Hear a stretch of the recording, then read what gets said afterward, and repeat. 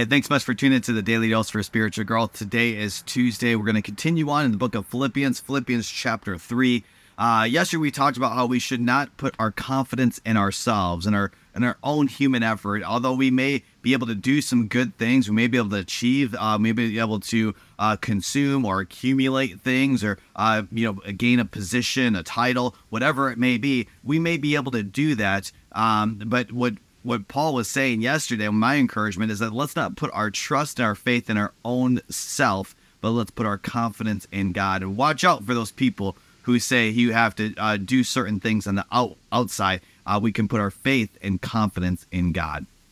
And now today, Paul actually gives us a resume of all the things of who he is and what he has done. And listen to what he thinks of his accomplishments and who, people may say he is. Starting in verse 4. Says, because at the end of verse 3, he says, we put no confidence in human effort. Then in verse 4, though I could have confidence in my own effort if anyone could. Indeed, if others have reason for confidence in their own efforts, I have even more.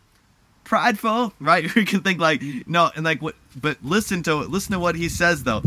He's saying like, you may have confidence in the things that you do. Even if you do, I would have even more so. And listen to what he has to say. Verse 5. I was circumcised when I was 8 days old. I'm a pure-blooded citizen of Israel and a member of the tribe of Benjamin, a real Hebrew if there ever was one. I was a member of the Pharisees who demand the strictest obedience to the Jewish law. I was so zealous that I harshly persecuted the church. And as for righteousness, I obeyed the law without fault.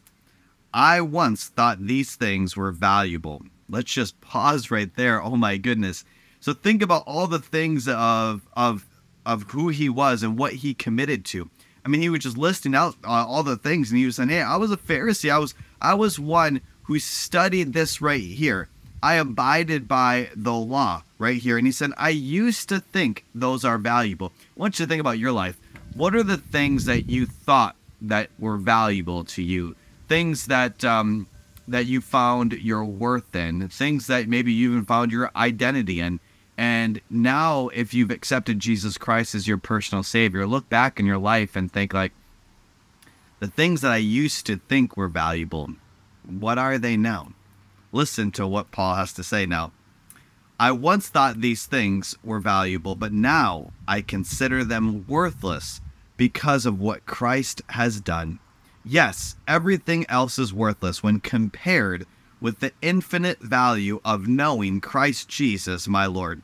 For his sake, I have discarded everything else, counting it all as garbage, so that I could gain Christ and become one with him. I no longer count on my own righteousness through obeying the law. Rather, I become righteous through faith in Christ. For God's way of making us right with himself depends on faith. I want to know Christ and experience the mighty power that raised him from the dead. I want to suffer with him, sharing in with his death, so that one way or another I will experience the resurrection of the dead. What's Paul saying here? He's saying that all the things that he used to accomplish, all the things that he put his worth, his value, his time, his energy in, when he discovered Jesus, when he realized that it wasn't about his own effort, it wasn't about doing things for God, but it was really about who he was in God through Jesus.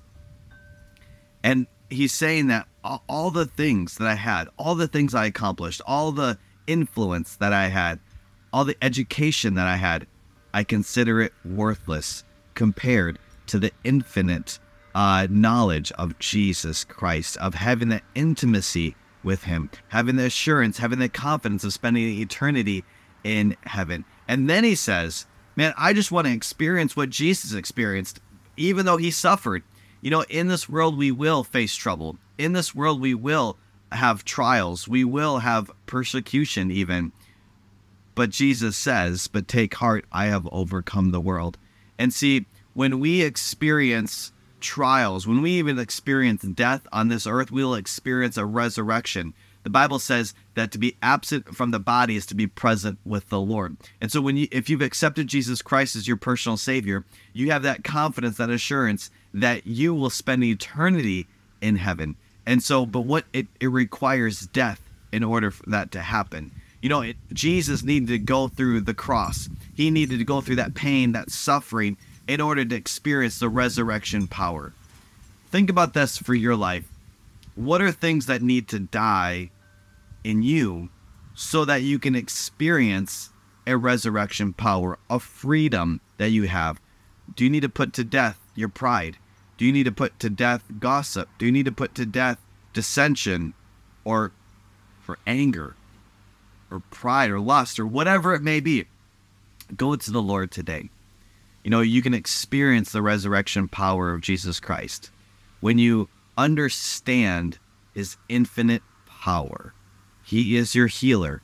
He is your provider. He is your guide. He is your comforter. So would you choose to go to him today, and would you experience his presence as you choose to do so? Hey, thanks so much for tuning in. I should tune tomorrow for the Daily Dose for Spiritual Growth.